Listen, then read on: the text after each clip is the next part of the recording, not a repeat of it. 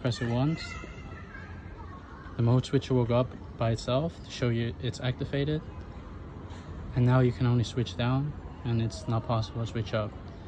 And with the use of our programmable motherboards, you can set mode 1 to the speed of your liking. For example, for my scooter, mode 1 is 25. So now the speed is limited to 25 kilometers an hour. Now let's say you want to go back to all three modes again.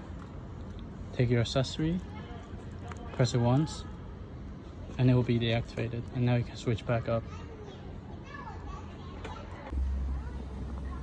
In order to install the accessory, what we have to do is we have to get to the mode switcher.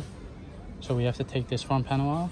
It's the same for the NQI series or N series. You take these two screws off, this screw, and there's two screws on the bottom here.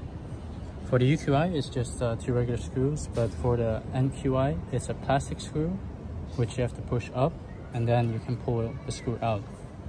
So I'll do that real quick, and then I'll show you the inside. Okay, so when you untie the plugs, how do you know you have the correct plug? Because there's two plugs. There's one plug for the right side of the handlebars and one plug for the left side. If you unplug the left side, then the horn will work. But you see, I unplugged the right side here, so if I switch up or down, nothing happens. So what I do now is I add the new accessory into the circuit of the right side mode switcher. So it's this circuit, so I'm gonna add this right now, and then I'll show you how to use the remote. Okay, you see, here you see the accessory. You can see that the heads is exactly the same.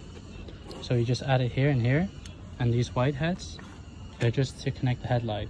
So you see, this is the headlight connector, and the other half is here. So you just add this into the headlight accessory as well. Other two plugs you add into the mode switcher. Now, in order to match our accessory to the key, you have to hold this button inside for 10 seconds. So here you see it's lighting up until it flashes. Here it flashes, press it once. Now you take our key. See, it's matched. Now the accessory is activated and deactivated. For now, the accessory is only available for the UQI series and the N series. If you would like to purchase the accessory, you can find it at eschoolparts.com.